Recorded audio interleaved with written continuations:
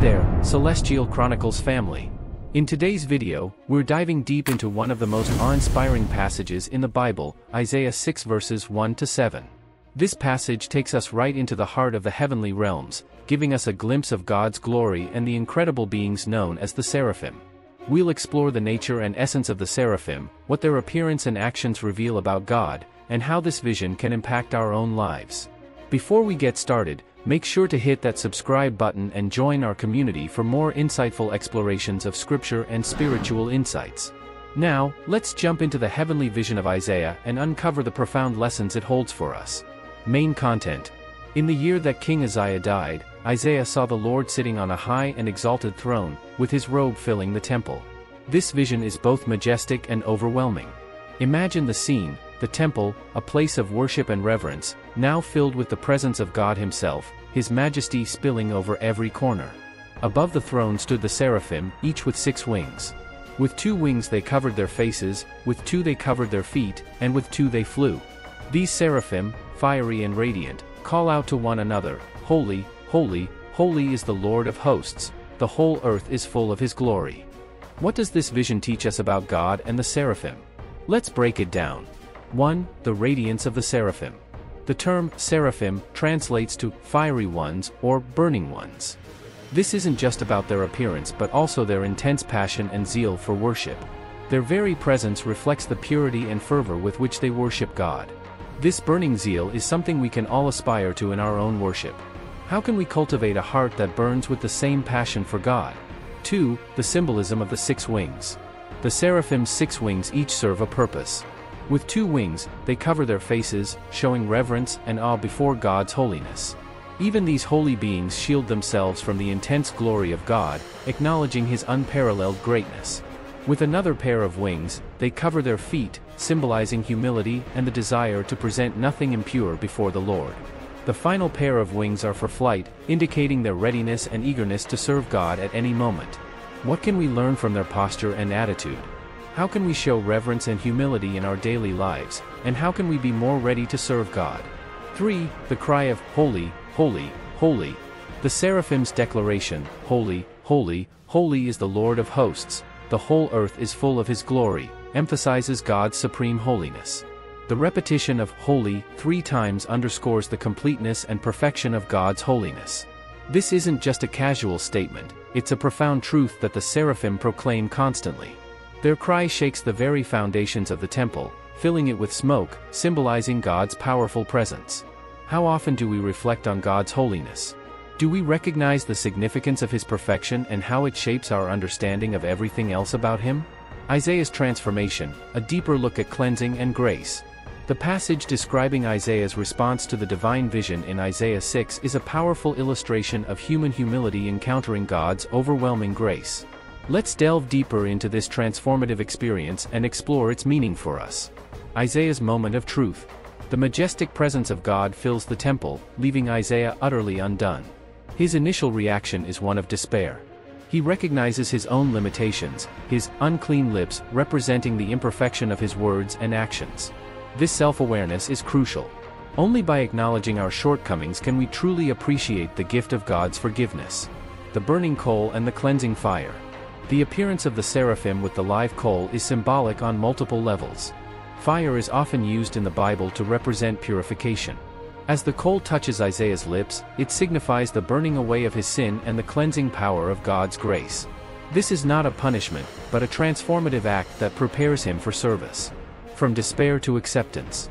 The seraphim's declaration, "Your iniquity is taken away and your sin is purged," marks a turning point. Despair gives way to acceptance. Isaiah is no longer focused on his own unworthiness, but on the transformative power of God's presence. He is ready to answer the call, "Whom shall I send, and who will go for us?" What does cleansing and preparation mean for us?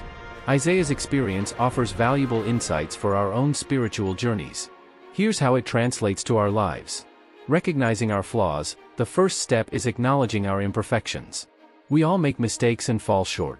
Just like Isaiah, we need to confront our limitations with humility. Seeking God's grace, realizing our shortcomings shouldn't lead to despair. It should open us up to God's grace. Prayer, reflection, and repentance are ways to invite God's cleansing presence into our lives. Transformation through grace. God's grace is not just about forgiveness, it's about transformation. Just as the coal purified Isaiah, God's grace has the power to transform us into better versions of ourselves. Empowered for service, cleansing and preparation are not ends in themselves. They equip us to serve God's purpose. Like Isaiah, we are called to use our gifts and talents to make a difference in the world. Embracing God's grace in our lives. Experiencing God's grace is a continuous process. Here are some ways to cultivate it. Daily prayer. Talking to God regularly opens our hearts to His presence and allows Him to work in our lives. Gratitude. Recognizing and appreciating God's blessings fosters a sense of humility and receptivity to His grace. Serving others. Helping those in need is a tangible way to express our gratitude for God's grace and share it with others. Seeking forgiveness. When we make mistakes, seeking God's forgiveness allows us to move forward, free from the burden of guilt. By following these steps and reflecting on Isaiah's experience, we can open ourselves to the transformative power of God's grace and live lives that are pleasing to Him. 5. Lessons from the Seraphim for our lives. The Seraphim's constant worship and their attributes teach us several important lessons. Continuous worship. The Seraphim worship God endlessly, showing that true worship isn't just an occasional activity but a constant state of being. How can we incorporate worship into our daily lives, beyond just Sundays? Humility and reverence. Despite their exalted status, the Seraphim exhibit deep humility and respect before God. What steps can we take to foster a similar attitude of humility and reverence in our relationship with God? Readiness to serve. The Seraphim are always ready to act at God's command. How can we cultivate a heart that is always prepared to serve and respond to God's calling? Proclaiming God's holiness. The Seraphim's cry of "Holy, holy, holy" reminds us of the importance of acknowledging and proclaiming God's holiness in our lives. How can we better understand and share this aspect of God's nature with others? 6. The impact of God's presence. The smoke filling the temple is a powerful symbol of God's presence. Throughout the Bible, smoke often represents God's overwhelming presence, as seen with the Israelites at Mount Sinai. This vision emphasizes that God's presence isn't just a concept but a tangible reality that impacts everything it touches. How can we seek and recognize God's presence in our lives? What changes when we truly experience and acknowledge His presence? 7. Our response to God's holiness. Understanding God's holiness changes our perspective on worship, sin, and our daily lives.